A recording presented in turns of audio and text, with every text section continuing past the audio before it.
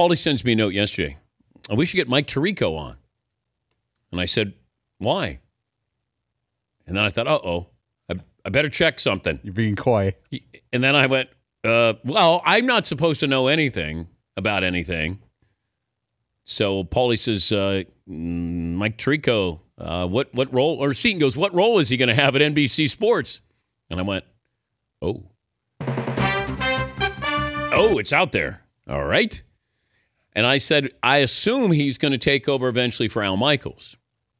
Al, I think, has 2 more years left on his deal. Mike Tirico's deal was up now, so the mothership would have locked him in for another 5 years.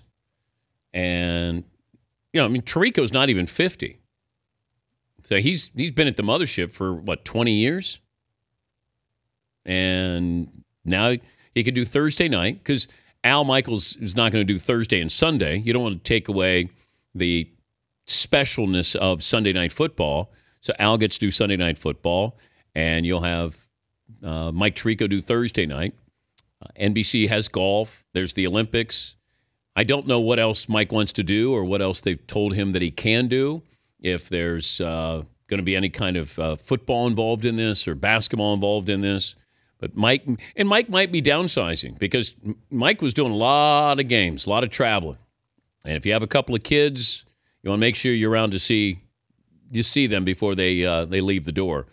So, no, it's great. That's a great acquisition, getting Mike Tirico. Yes, Paulie. The I-Team has some questions for you, Dan. A lot of people in the sports media are curious your opinion. Okay. When did you first get an inkling that NBC was pursuing Mike Tirico? I want to be fair to Mike. I don't want to say anything about that. Okay. Because he hasn't said anything publicly. I did exchange a text with him last night. Just say congratulations, and that was it. Because I don't know. I don't want to get anybody in trouble here, and who was talking and when they talking, and you're allowed to talk, and who knows.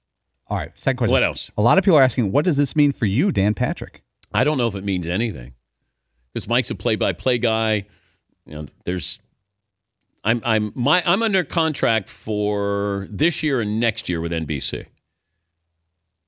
So Al and I are up at the same time. I think right after the Super Bowl in Minnesota, I think we're up. So I'm signed to do these Olympics and Football Night in America this year and next year. Yes, Heath. So NBC's already taken the hit in the salary cap there. Yeah, with you, of course. Are you and Al going to not show up to OTAs to Oh no! If they want me to do Football Night in America, absolutely. Yeah, I have no problem. This isn't. I'm not Sam Bradford here, and Tirico's coming in as Carson Wentz. Not at all. Although, didn't Bradford have a 2-year deal? Mm-hmm. Maybe Al is Sam Bradford, and Tirico is Carson Wentz coming in. But see, Tirico's proven, so Carson Wentz is not. Yeah, Fritzy. Did Mike or his representation reach out to you for any kind of advice? I can't. Dan, I'd rather you not say that right now. Yeah. I have a good relationship with Mike. And if Mike ever had a question about NBC and my employers, I would have been happy to have given him my recommendation.